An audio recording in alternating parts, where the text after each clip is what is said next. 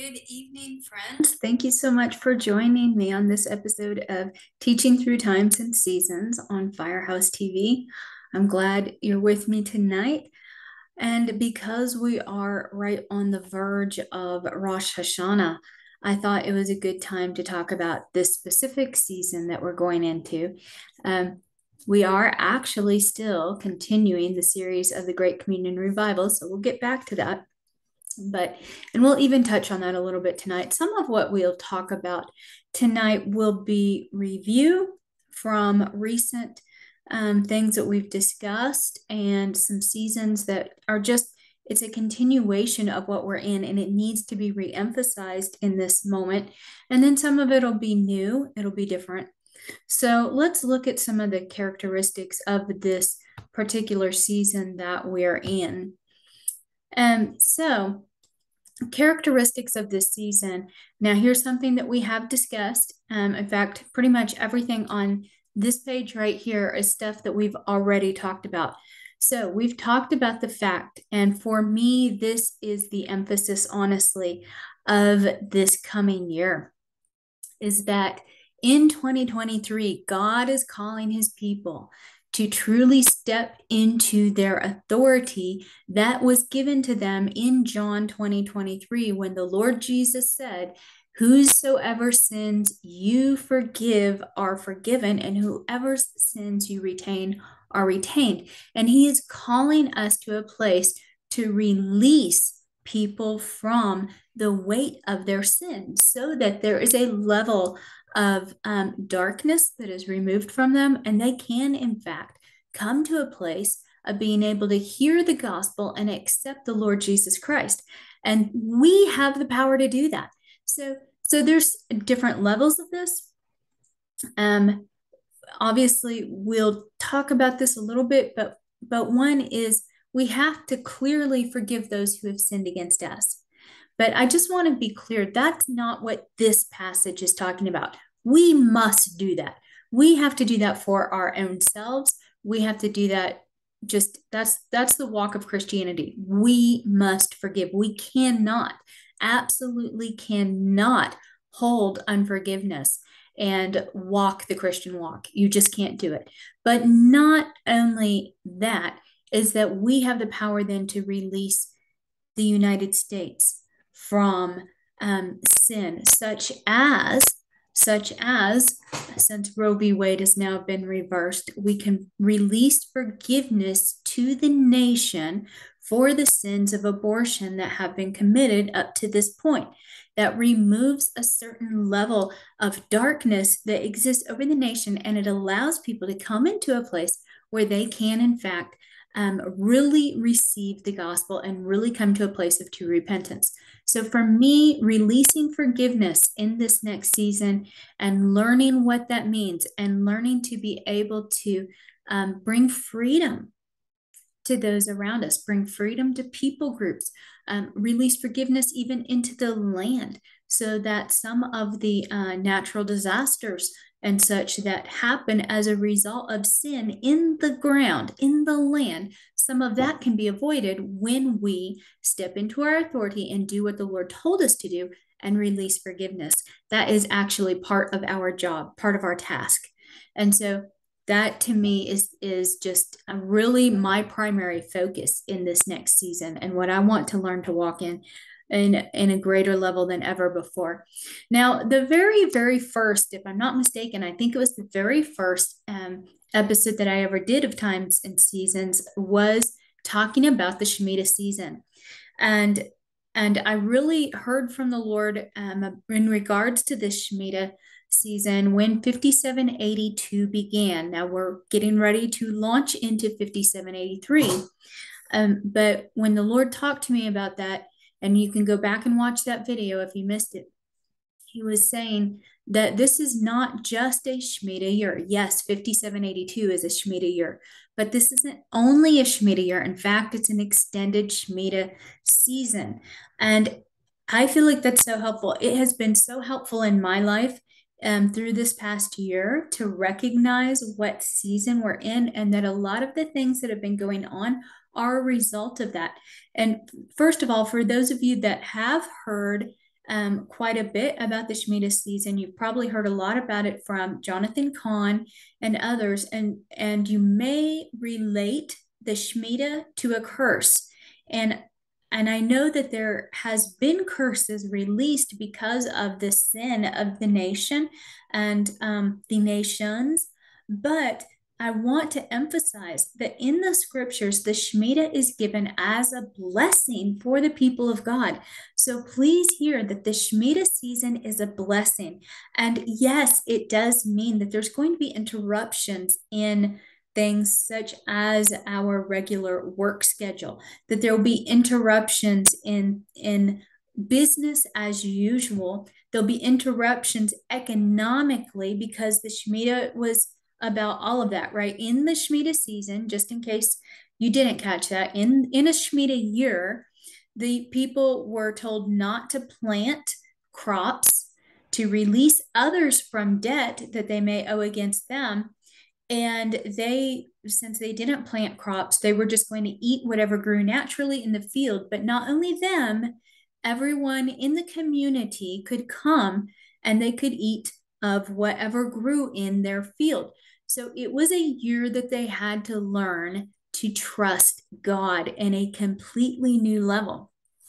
And that, in fact, is what the Shemitah is about. It's learning to trust God. So when those interruptions come, and why I want to reemphasize this so much is, as I said, it's been very helpful for me in our household. There's been so many interruptions, and the Lord would remind me, this is a Shemitah season. You can trust me to provide.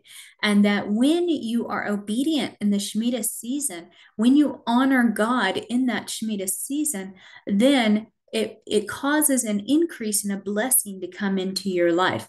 So please see that the Shemitah season is a blessing. Don't waste the times of interruption. The Shemitah is meant to be a season of rest. And so when these things come that interrupt our normal schedules, which we have been experiencing truly since 2020, correct? And I believe we will see more interruptions over the next several years. Then you embrace that and take advantage of that to be able to press into the Lord, to rest physically.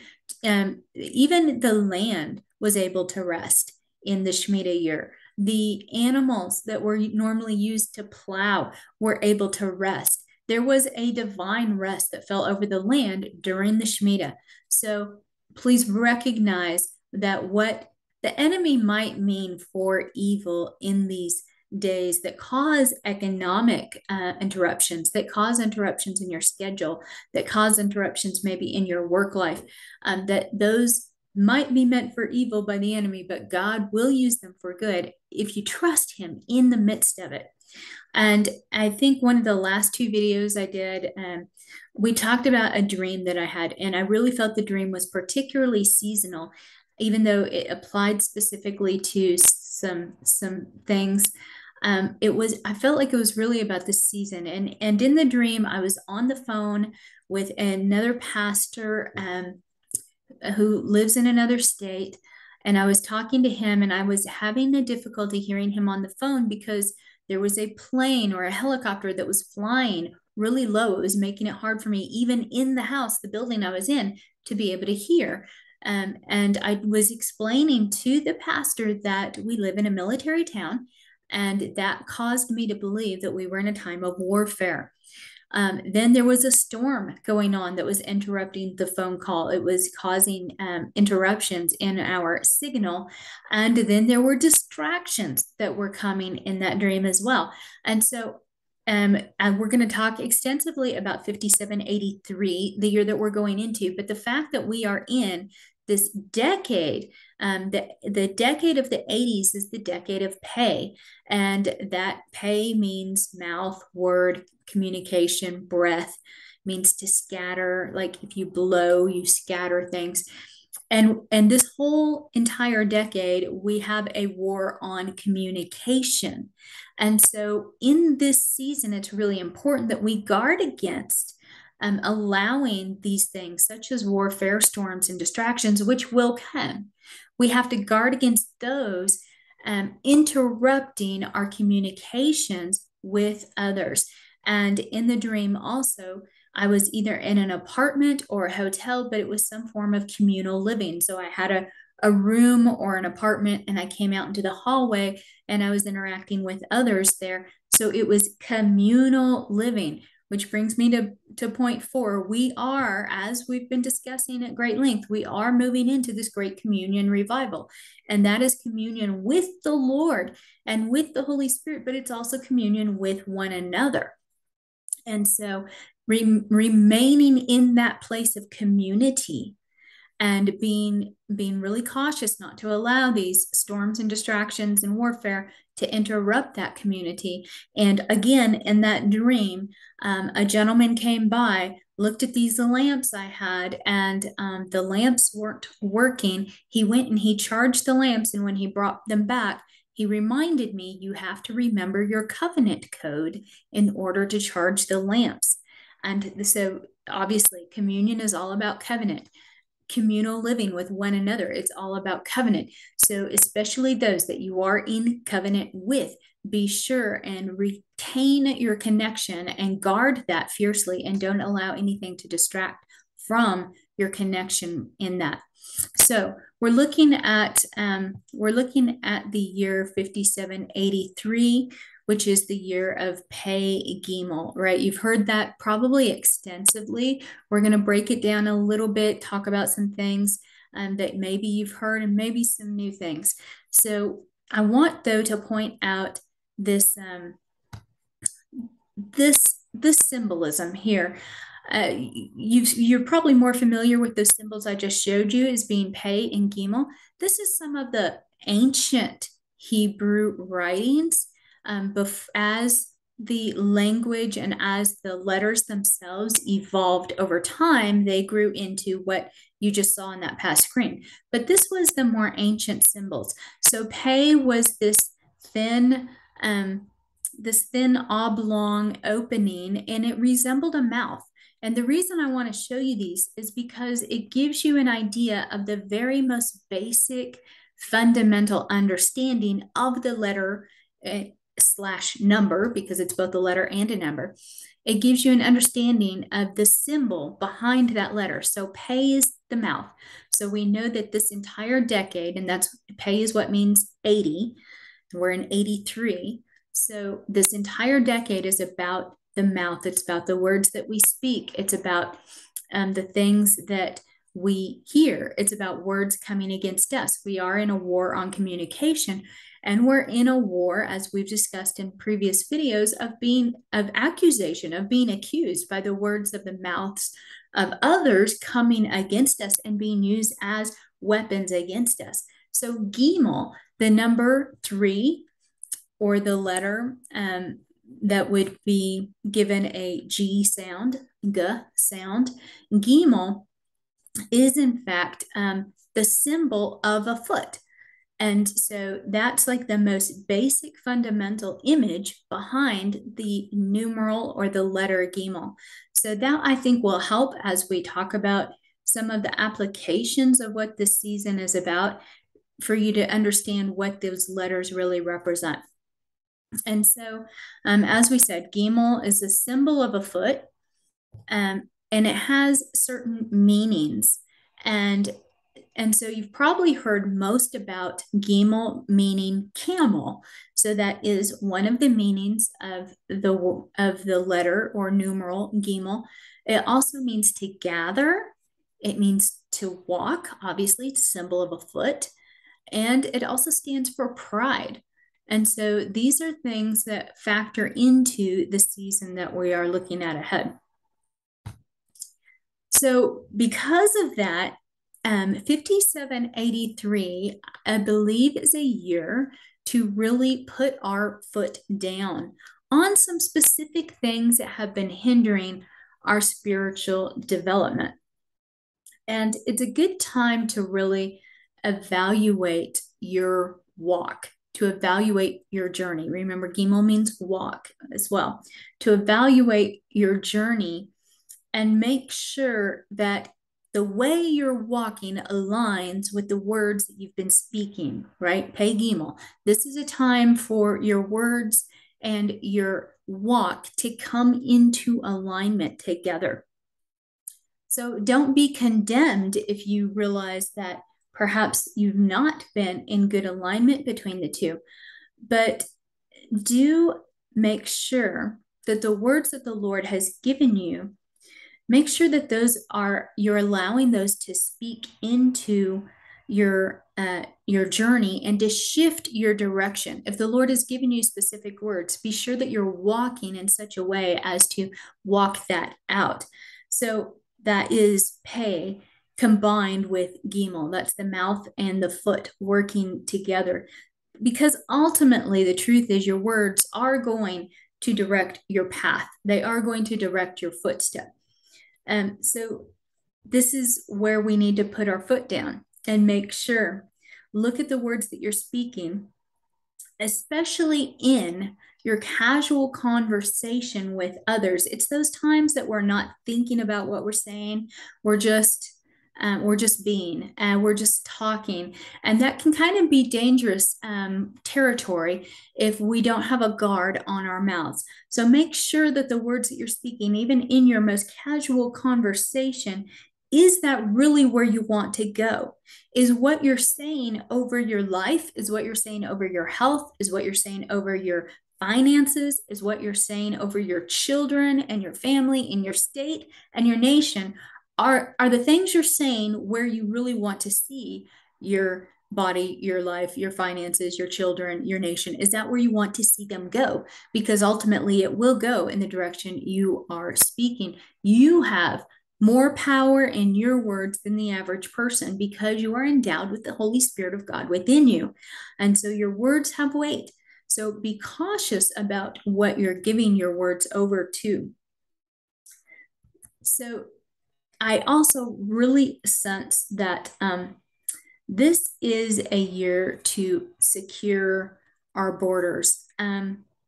The word my pastor has been given for this year is to possess the land. And I really sense it's important right now that we strive to possess that which we already own. There's a lot of things that we own, both naturally and spiritually, that we don't truly take possession of.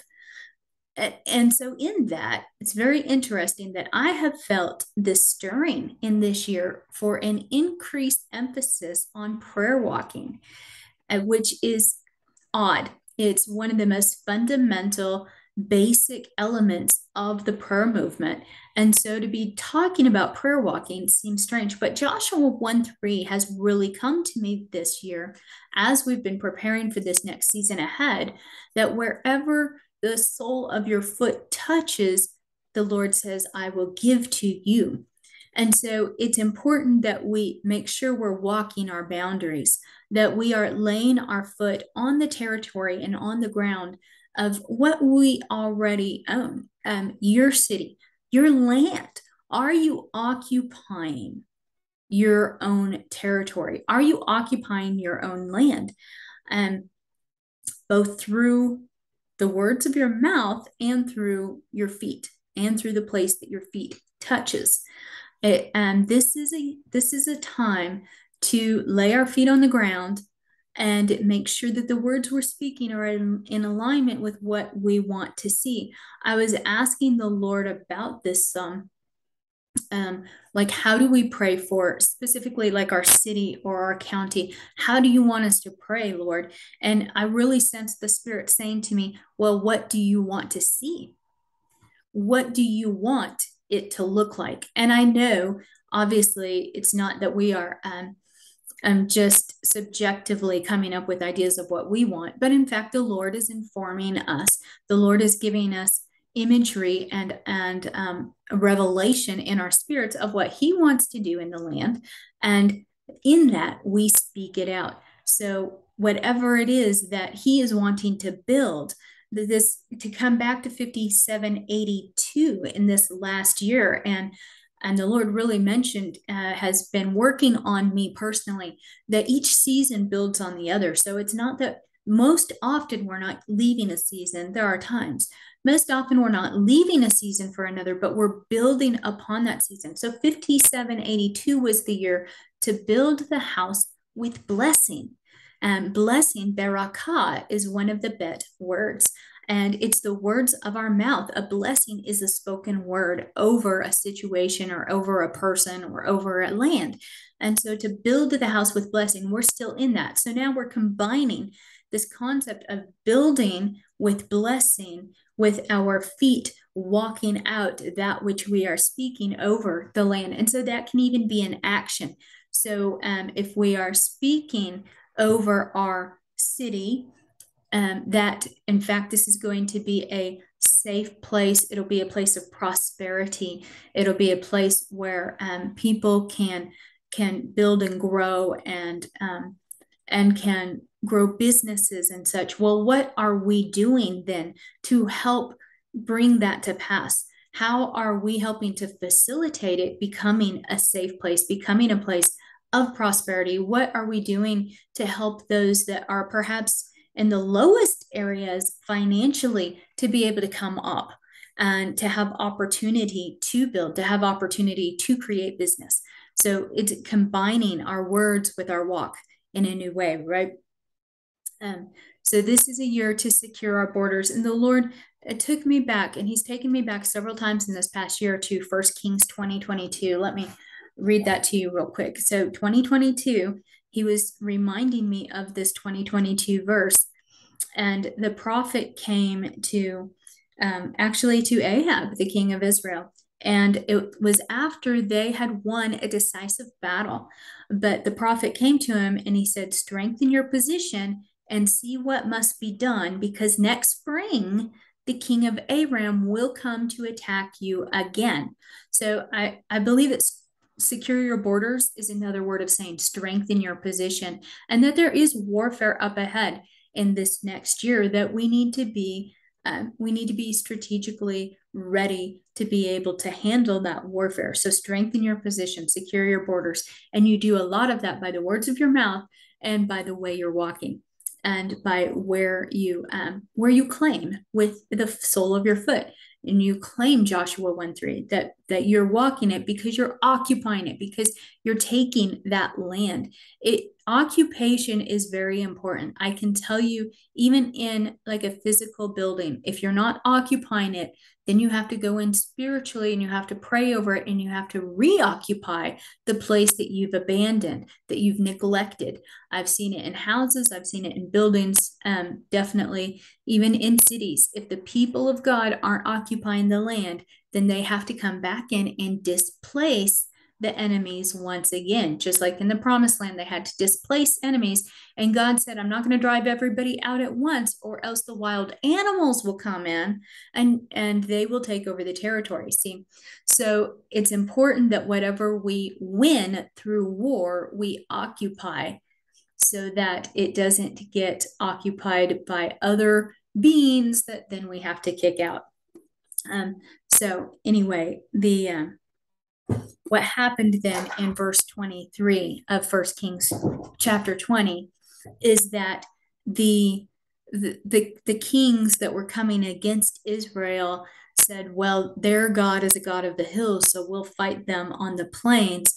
And so there's this thing going on right now that our enemies don't believe that God is the God of all creation, and that if they can just get the right position, if they can just get the right inroads, if they can put the battle on the right front, that they can win. And because of that, we really are guaranteed victory. And because, remember, another word for this season is pride, and that's the pride of our enemies rising up. And it's going to actually work in our favor, because God will not be mocked. So this year, more so than ever, we really need to learn how to believe God for the impossible things. And one of the keys that Chuck Pierce has talked about in this season, which you've probably heard him discuss, is that this season is the war for divine recovery, and it's opening up new supply lines. And so we have to believe God for supply. And this is really this is what contending for the supply lines is all about. It's because we actually, I said we have to possess what we own. We already own the kingdom of heaven. Now, be not afraid, little flock, for it's the Lord's good pleasure to give you the kingdom. We already have the kingdom, but we have not truly possessed it. And so we've allowed ourselves to become dependent then on the world system and its supply. We have to learn how to tap into kingdom supply, because eventually the earthly streams will run dry and we'll be the only ones with supply to offer or to give. So, as I mentioned, there's a heightened emphasis this year on prayer walking. That's from Joshua 1:3. And we have to talk while we walk. It's important that we're exercising Gimel and Pey together, that we're speaking that which we want to see over the territory that we are in. So, another Gimel meaning is to gather. And so this is a year where it's really important that we do gather together with one another, particularly with those that you're in covenant with. Covenant is such a huge emphasis right now. But those that you're in covenant with, you have to be sure and gather, even if all you can do is gather on Zoom or a phone call or even a thread, a text thread or something. Be sure and gather with those that you are in covenant with, that you are like-minded with, in order to really derive strength from one another for the battles that we're facing right now, to get direction, to get revelation for the days that are ahead. We, another scripture, another 2023 scripture and 2022 scripture that's been coming to me is Second Chronicles, which we looked at quite a bit in the year 2020. It's continued to be very relevant.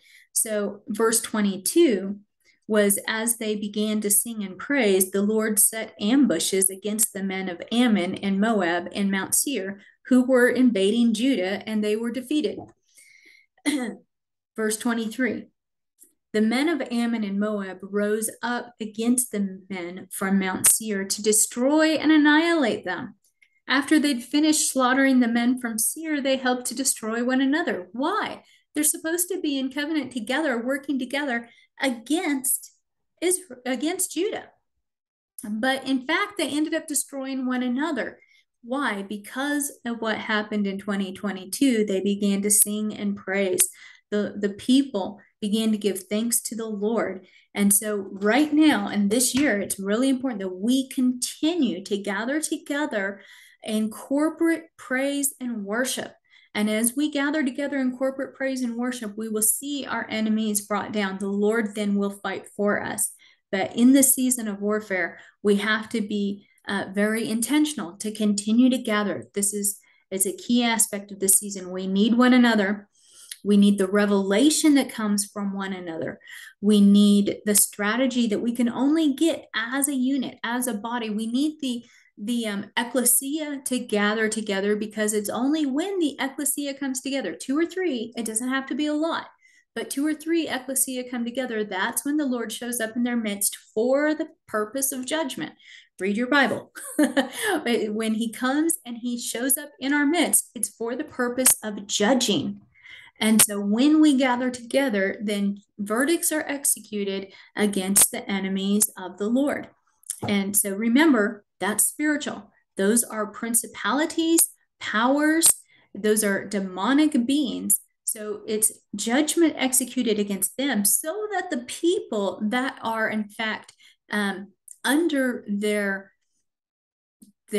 unrighteous rule, the people that are in fact enslaved by them, so those people can go free. But it's only when we gather together and we worship the Lord and exalt him. When we exalt the Lord, then he is manifest in our midst and he releases his judgments. So And one of the other meanings then of Gimel is pride. This is a year to deal with the stronghold of pride, and we must do it in ourselves first. We have to, and that's why this John 20:23 is such a big deal. So we release forgiveness to everybody that has any sort of sin or offense or owes any debt to us personally. This is, remember, the Shemitah season is a season to release debt. We have to release anyone whom is indebted to us in order for us to ever be released from debt. That's what the Lord says. You forgive and I'll forgive you. But we have to forgive. We have to deal with the stronghold of pride within ourselves. Now, yes, this is a year of pride. So yes, we will be dealing with extensively the pride movement in this year.